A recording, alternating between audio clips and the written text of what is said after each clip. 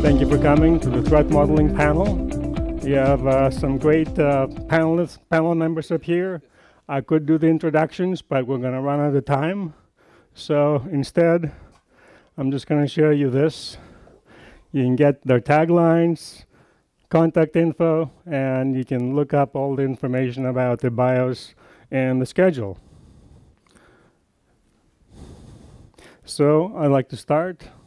We'll get some time for questions at the end from the audience. Thank you to those who already submitted their questions via SurveyMonkey. We'll get a few of those, so some of those will be in here.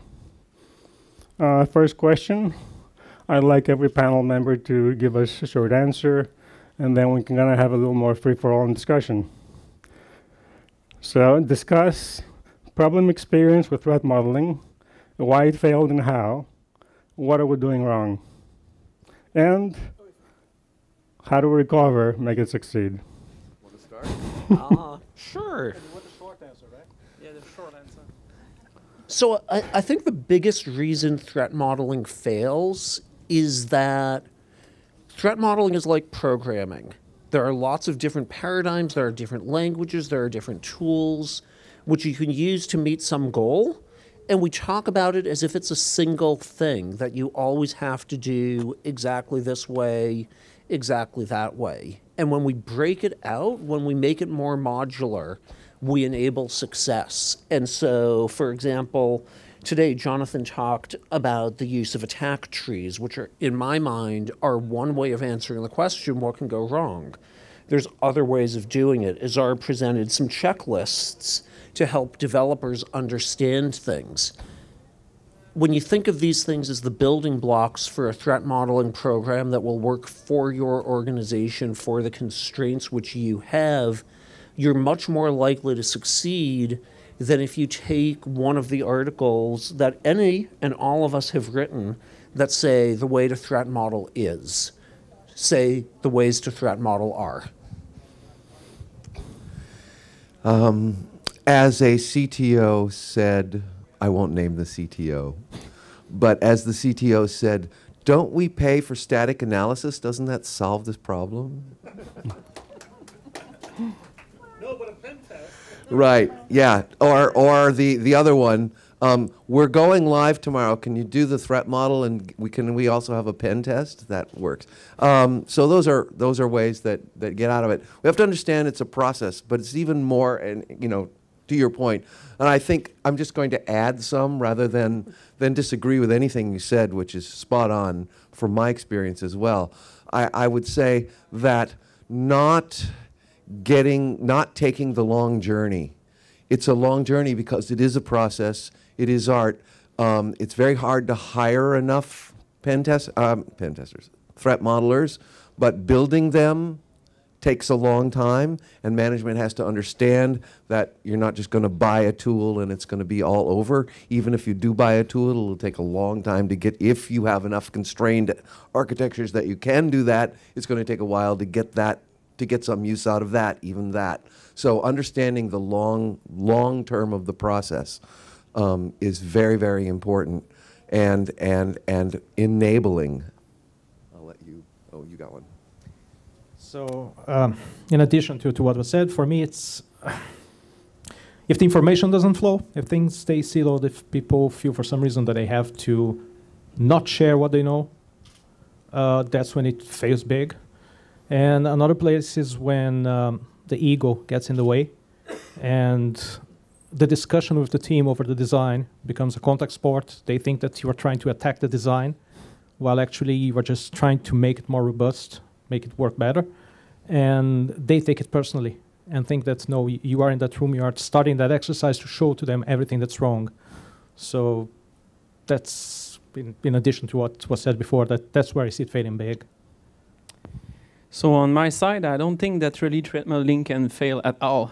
Because if you're trying to do it and it is failing all over the place, maybe some people will help you, or at least maybe you will have gone like one step really going at trying, to do threat modeling. So, and with the state of the industry right now, just being at that step, you're like already ahead of the others. And so I really do think that if you fail about it, well, of course you can learn and stuff, but doesn't fail the process itself.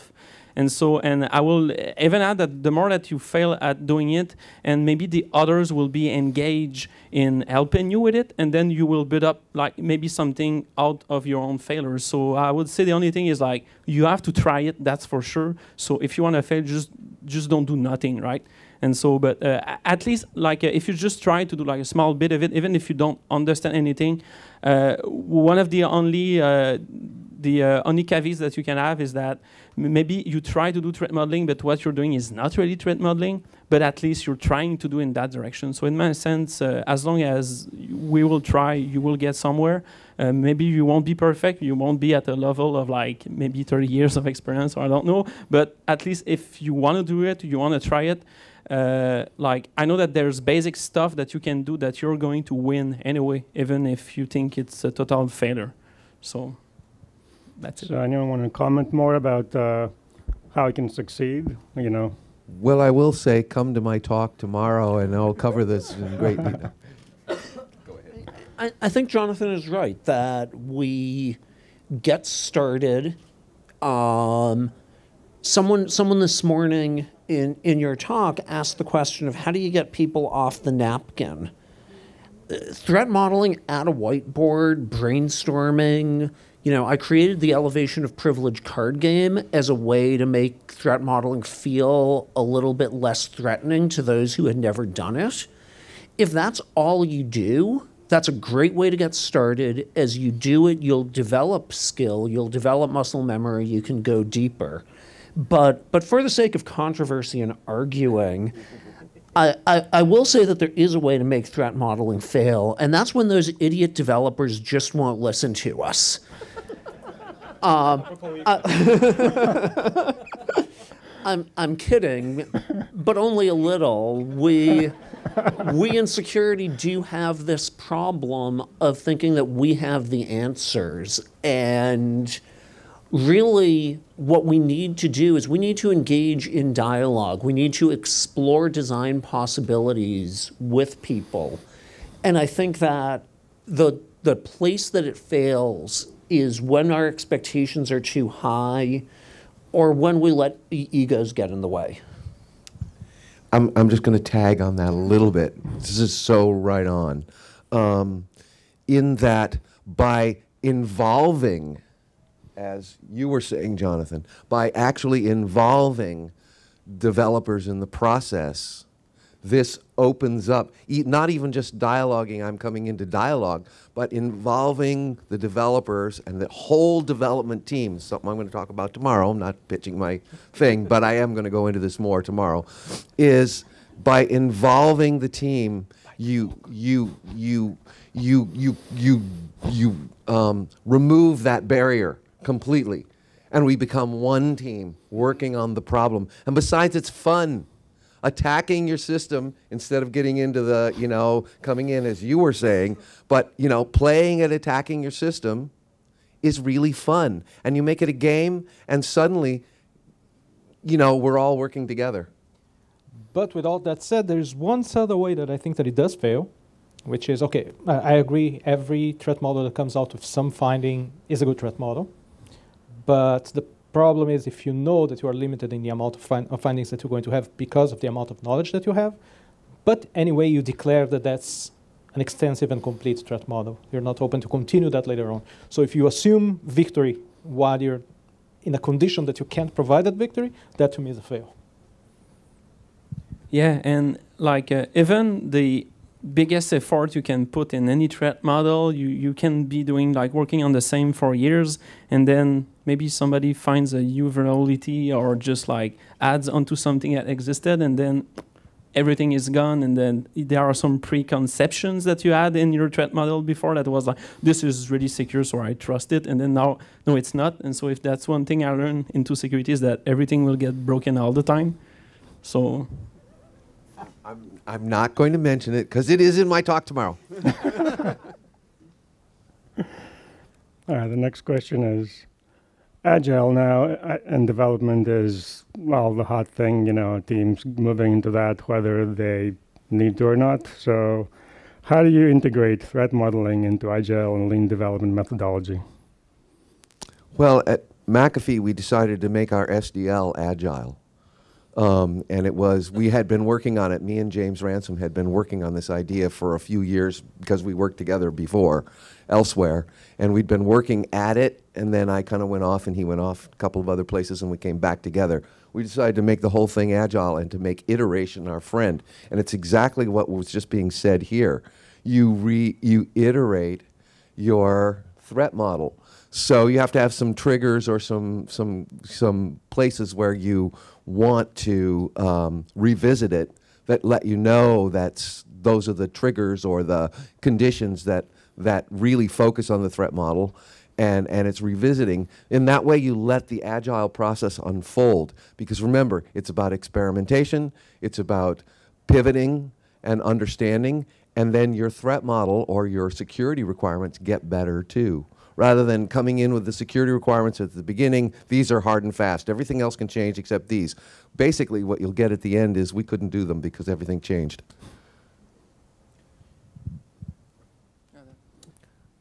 So I'm going to go a little more tactical in my answer and say that when I work with Agile teams that treat Agile as a way to go faster by occasionally investing, for example, in test-driven development. You write a lot of tests so that you know that the changes that you're making don't break anything. And there's a team that I've been working with for a little while now, and they have a big wall chart that shows their entire system.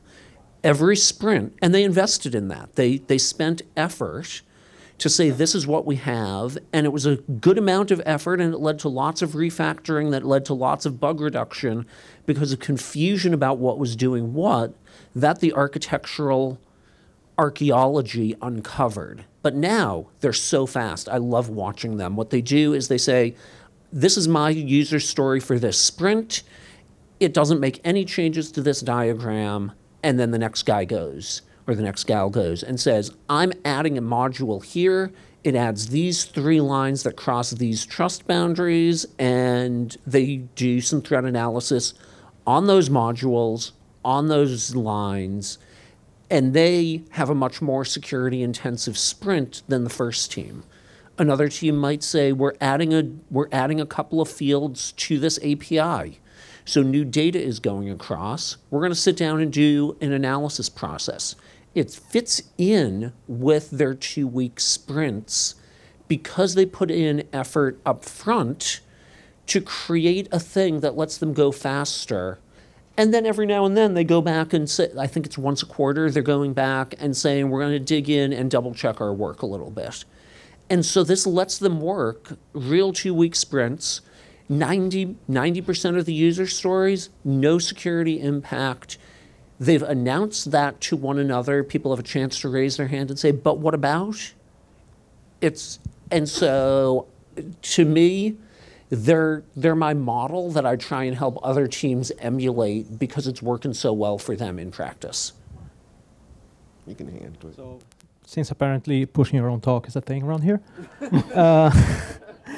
this morning I talked a bit about what seemed to work in one of the last places that I tried something like that. And the thing with that model is that you have to call it a living document, especially in Agile. The thing is not touch, fire, and forget. So having someone who's responsible for keeping that thing alive and making sure that stories that might somehow touch or change the threat model, that as soon as they get completed, they get notified back to that person who's responsible.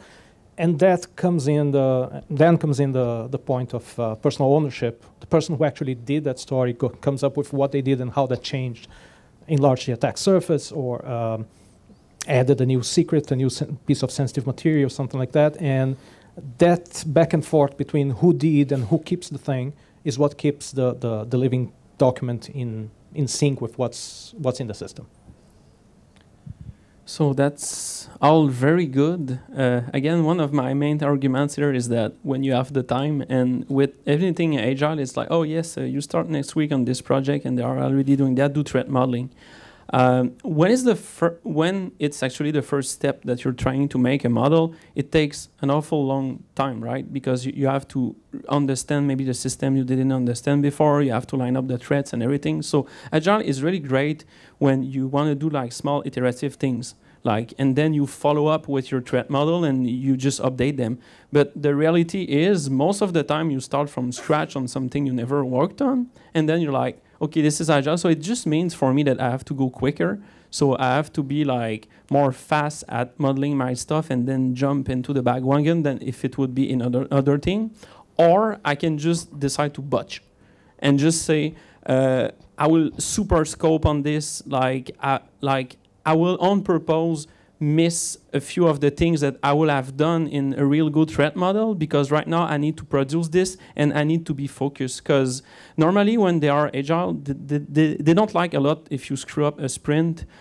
You must have a way of inserting your outputs into their sprint inputs, and this will always take like one sprint or two after because you will like derange the planning. Even if Agile is supposed to have no planning, it's like all I see is like sprints with like a deadline. Anyway, and so when you're not afraid just to have a part of the threat model that works good enough, and then you go iterate over it. So you can either do that, or like myself, you just work over time the first time, and then you try it, and then you say, yes, I will reuse it later. And so the more that you can reuse your stuff by doing threat modeling, the better it is. And so I assume that if you start on the job and you add like, I don't know, an onboarding of 1 month or two, just basically talking with the business, doing all the stuff, and you come prepare, then you could jump and be like not overwhelmed that much. But if not, you will have to cut some corners, I think, to achieve it. Okay. And a quick follow-up actually for Jonathan about we had a question on version control ideas and threat modeling. What did I do wrong? Yes, about version control. If you saw my talk, because I guess I'll be the last one to plug it. Adam, you don't have any talk, huh? I don't have a talk to plug. I'm so sorry. I'm really sorry for you, man. And so, yeah, one of the things that you can do aside playing the card game is to have it in code. And so that way, in my example that I had this morning was an attack tree. So instead of doing it on a napkin or blah, blah, blah. And so you just try to have some code that will define it either using UML and all that stuff. And then you just version this. And so that could be a way. Another thing that I do as well is when you have a flow diagram, I always make version of it. Again, if you go back to my slide, you see the progress. Well, a real one will get super messy, and then at some point it will change. And so it's actually useful to understand your actual train of thought and also the development of an application over time. So if you are doing some version control of just the screenshots of what you're doing into your actual threat modeling system, and then you view that over time, it gives you like a neat way of visualizing where we might add some risk because you see the new processes, you see the new applications coming like into light, and plus if you are adding notes and things into your diagram, then you will see it. So it's not really like versioning as cool as with the attack tree that you can do it with code, but because it's graphical, that's the only thing we have. So that's my answer for that. Okay. Then I would like to see how threat modeling do you use standardized templates and methods for threat modeling and evaluating applications? Yeah, so before he starts with the lot to say. So I don't know if this really counts as templates or not, but for a long time I've worked with a process that was based on a threat library. And that threat library derived from the things that historically appeared more in the products that were using that process.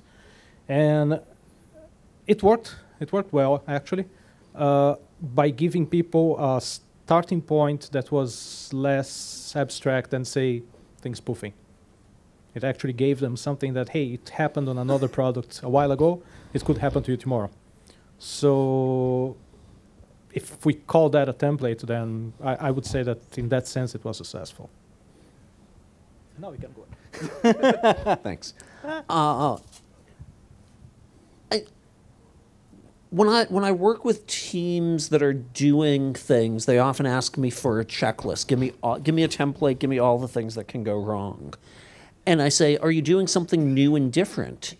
And they say, of course we are. And they explain all those new things. And attackers do new and different things to what they're working on. And so I think there's always going to be a little bit of unique custom thinking around threat modeling. But I want to pitch, not my own work, but Fraser Scott is doing an OWASP project called Cloud Security. And what he's doing is he's developing standardized threat and mitigation libraries for cloud components. So he has one, for example, for Amazon S3 buckets. And so I think that sort of templating where you can say, hey, this is an S3 bucket. This is a MySQL database. These are the things that you as the consumer of this need to understand and do. And these are the things we do for you so that there's some explicit, so that you don't have to engage in the rediscovery and reanalysis. That sort of templating is great. And we're just starting now to see how to do that and how to make that work effectively. So, my friend Catherine Blackadder Nelson, when we were both at Intel, had started down this line as well, building. And the problem is building a set of standard threats. Let's call them threats. I don't like that word there, but let's call them threats and standard mitigations. The problem is something like CWE is too low and for thinking architecturally. And then if you say really high level, like the 10 that Izar and I worked on, the 10, avoiding the 10 biggest design flaws, it's actually way too high to help you too much, except to give you some ideas, right? And there's some good examples in there, I hope. But nevertheless, there's this in-between place where, and they're very standard. I mean, if you think about webs, how many times have I said, or my co-panelists here said to someone, you have to check your inputs on this web. If I never say that again to another team, I will be very, very happy, because it's really cut and dried. We know the answer to that, how to avoid cross-site scripting or what we need to do. There are very particular things to do that you can do that we understand. If we could just get those written down, I think that would be a big, big help. And there are some tools out there. I'm not pitching any tools. I don't have any interest in any of the threat modeling tools. But, people are working on this problem in the commercial space, too. They're not going to get, as you said, I don't think they're going to get to the new analysis. We still need human analysis. But at least if we could get the sort of standard stuff taken care of, then we wouldn't always be saying, well, you got to check your inputs on this field, because that's obvious. That's kind of my theory, is that we could write down the obvious stuff. And I've encouraged people to do something like this OWASP project a bunch of times over the last 10 years or so. And I'm glad that somebody's doing it, because I haven't seen the work. Catherine put her work down. It would have been perfect to write a book or something about this. And she put it down and went to Google and is doing something else. So whatever. I still love Catherine, but, she's not doing that. So on that, I will have the next, let's say, question for maybe 400 on the board, please, Haral. Thank you. So you can discuss new methods, tools, and approaches that work best for cross-functional teams. I would like to buy a vowel. I've got a lot to say about this. I'll try to be brief. I haven't found, so I've been doing these threat modeling trainings, which have taught me a huge amount, running around the world doing them for McAfee and for Intel, and now I'm not doing them anymore for McAfee, but some other organizations too. And the thing I want to say, and this is again in my talk, so I'm sort of previewing my talk and you don't have to come tomorrow, is participatory is really important. I've had a lot of trouble doing remote trainings because the people who are remote just be quiet and they try to absorb it as though it were a one-way conversation. And to your point, to do threat modeling, to really learn how to do it and get over the hump, it's about support and empowerment and facilitation as it is for those of us who are experienced, as it is anything else. Of course, I bring a lot of experience about what attacks are probably likely and what are not for a lot of different kinds of systems. Of course I bring that. That's the heart of my art. But I try to keep my mouth shut and let other people try to come up with it first. And that way I'm empowering them and I can help them. And that works best so far, and I'm thinking about this with Chris Romeo, and Robert's part of that little group there. Robert's a great threat modeler. He's right there. Should probably be up here too. Where I'm trying to think about how would we do this remotely, and I really don't have a really great, I really like in person. It seems to work best, and I've tried remote, so I sort of give that to you folks. Have you had better success? Let me start with the cross-functional thing and then avoid the remote question because it's really hard and I don't have a good answer. Oops, well, I wasn't supposed to say that.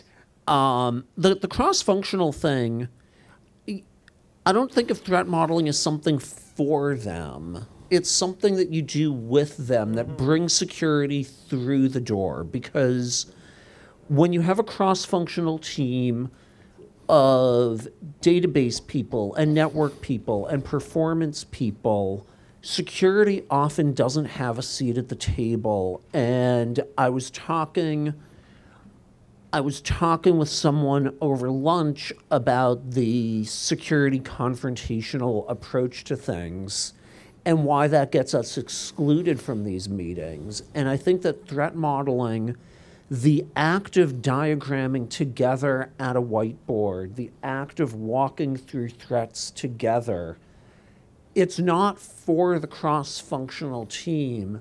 It's a way for security to have a useful seat at the table without saying all of the negative things that we might otherwise say. And so I think that threat modeling is best as a collaborative activity, and collaborative activities are best in person, but our organizations today don't support that all the time. And, I'd love to hear about a team that is really successfully engaged in difficult trade-off discussions where all of the members are remote. I would love to know how to make that work, because I see it fail. I see siloization. I see ego dominating in that circumstance, and it's bad for the organizations that we try and help. So I got nothing on remote. So I haven't got anything to add to that. I agree completely. Just one experience that I had with a cross-functional team, and that one stayed with me. When it came to diagramming, we just overlaid transparent pieces of plastic, and each one of the different functions diagrammed on top of the same system their own data. So we could always take out those annotations to see something in particular, put them to add some more data, and look at the thing. I guess that today you could do that with a bunch of stencils, Visio, or whatnot.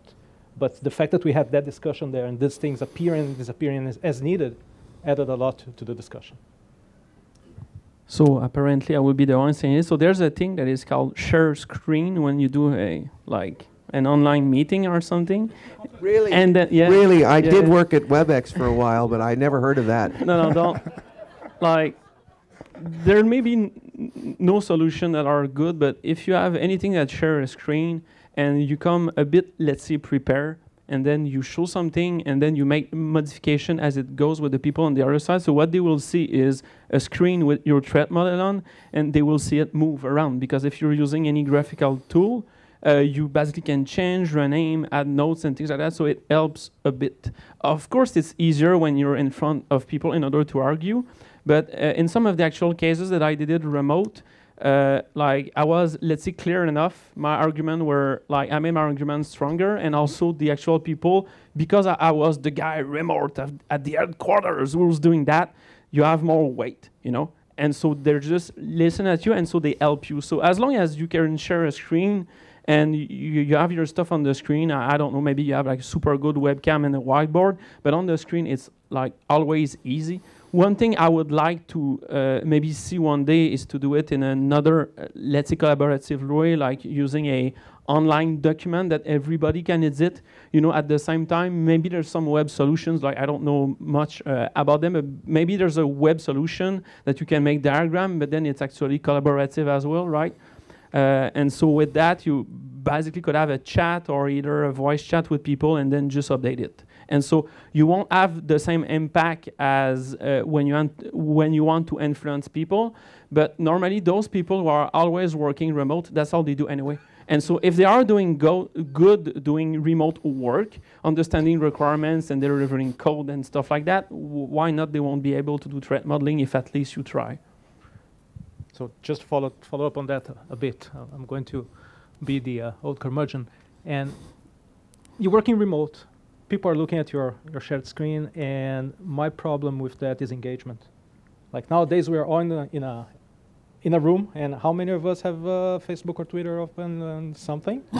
Basically listening to us there in the background, but in your own bubbles. And when you do that kind of sharing, and you have one engineer in here, one engineer there, and don't. And it wasn't, just it was. But and you fail to get people engaged into what you're doing, and that removes from the amount of detail that they're willing to pitch in, and from the amount of stuff that they're willing to think about when they're talking to you. And actually, that's something that I took from your talk today. Now we are cross-plugging. Something that I got from yours, the approach of throwing something wrong to get them engaged by, that's something that I'll definitely start using. And it justifies when I get something wrong. So what I like to do is I like to get them, I say, you know, you've been living with this design, even though I've probably threat modeled well over 1,000 systems.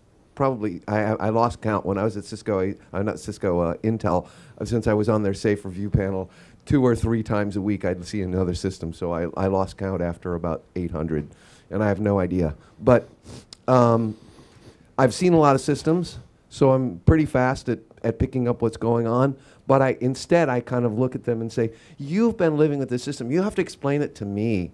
I have no idea what this thing does and how it works. And that's another engagement technique, technique that I use to get people to, you know, sort of like your mistake, to get them to do it and explain it to me, because then you get them starting to talk to each other about, well, really, it doesn't work that way. No, actually, it's over here, and this is how it works. And you know, one person goes to the board and they draw a bit, and then the next person says, "Wait a minute, that's not right. This works like this." And you get them talking. One of the greatest things about a threat model, participatory threat model session, is everybody actually finally understands the system that's under design.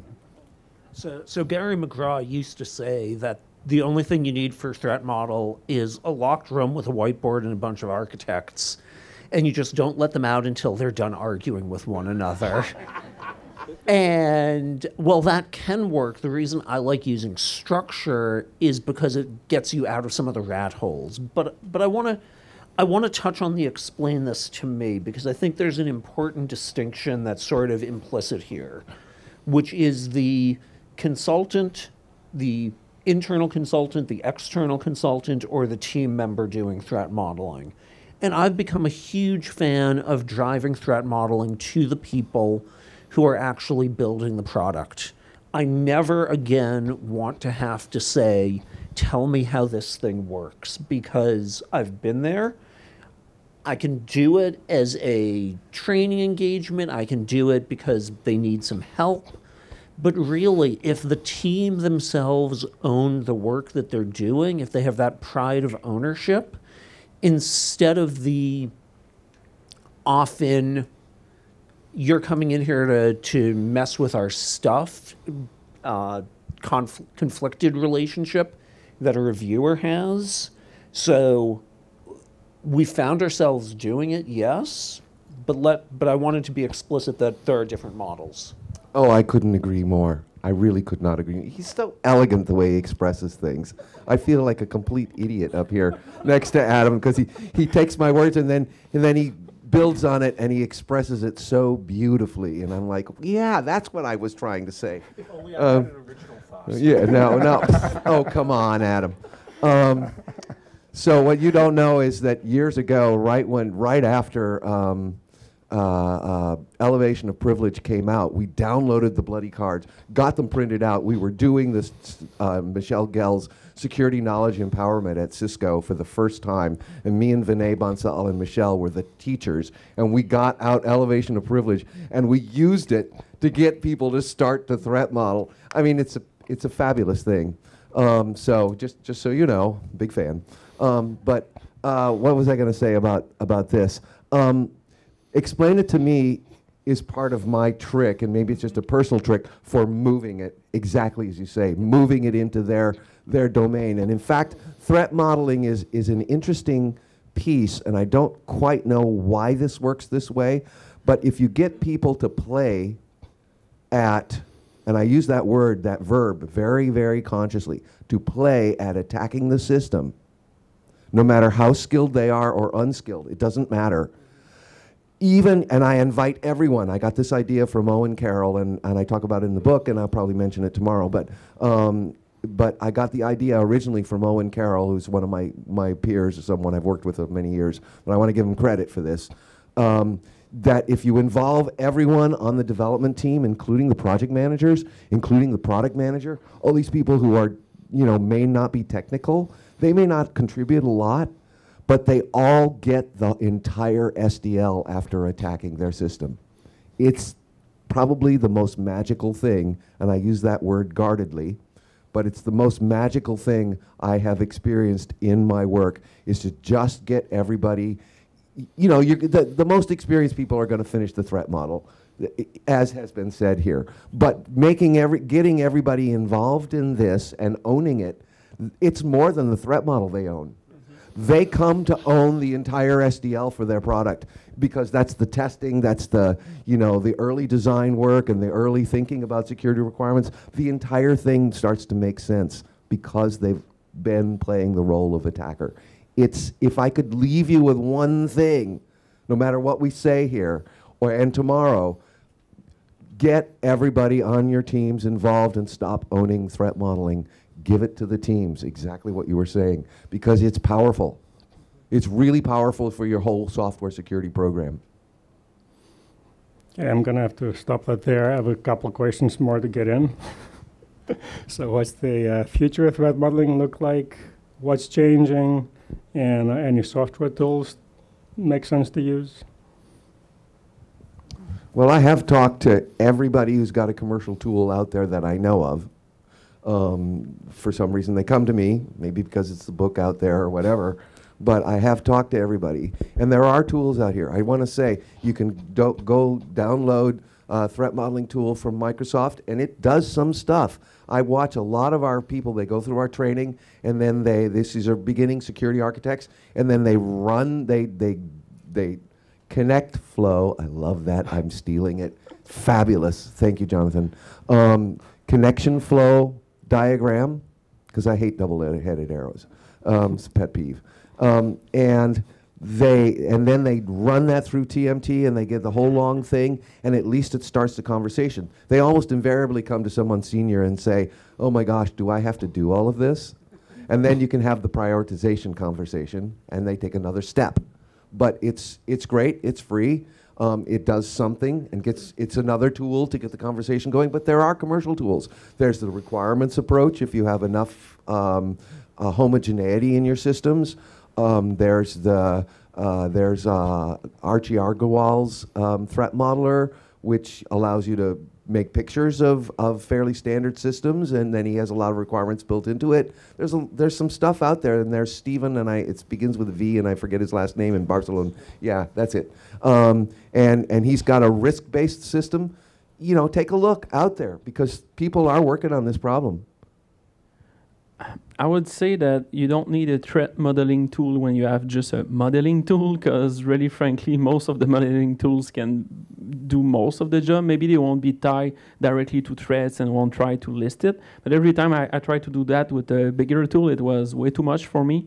So I needed it more simpler. So if you want to use MS Paint and draw some stuff in it, you can. It will be a valid threat model, I think, and it will be a valid threat modeling tool in that situation. So there's a few things that I use that are like open source to draw like diagrams and everything like that. So anything you're at ease with it, or in an enterprise, let's say, environment, it's anything that you know that everyone has, that actually plugs well with the wiki, maybe that plugs well with other things, then it can be your go-to tool. So it doesn't need to be like, this is made for threat modeling and I just paid a vendor for it. It can be like, so I'm really sorry if anyone is trying to sell that, but like, I have no interest in any of these companies. but like, it's like, and so go MS Paint.